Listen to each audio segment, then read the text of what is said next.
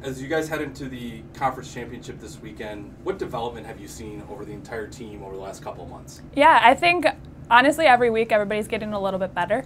I think that's just natural progression with the season, and you get excited when you PR, so you're just kind of bought in a little bit more. So each meet they're running faster, they're jumping farther. So just having that momentum go into conference weekend is going to be big for us because they're all excited and hyped up and ready to go.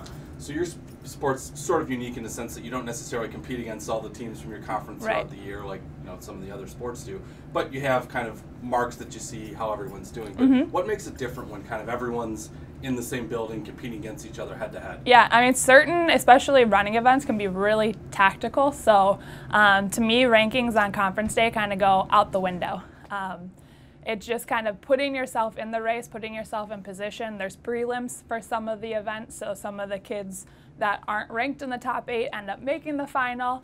So it's all about bringing that good energy and realizing that on that given day, anything can happen. So hopefully all the chips kind of fall in our hand. You mentioned some of those people that aren't in the top 8, maybe they're in that group of 10 to 13 or something like that.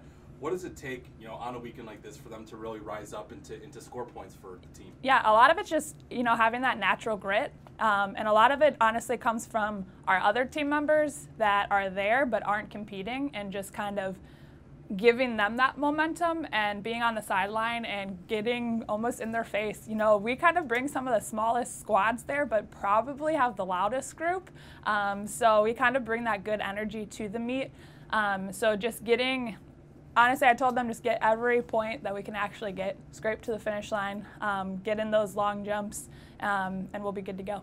And what are some of the events that you'd expect USC to really make some noise at? Yeah, I mean, Sean has been having a great 5th year, so we're looking for big points from him in the triple, the long, and the 60, so he'll have a pretty busy weekend.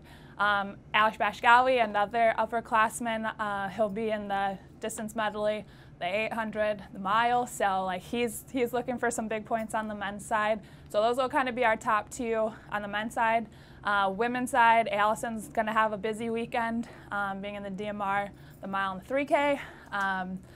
Peyton has been jumping outstanding, is in the high jump, so looking for big points from her as well.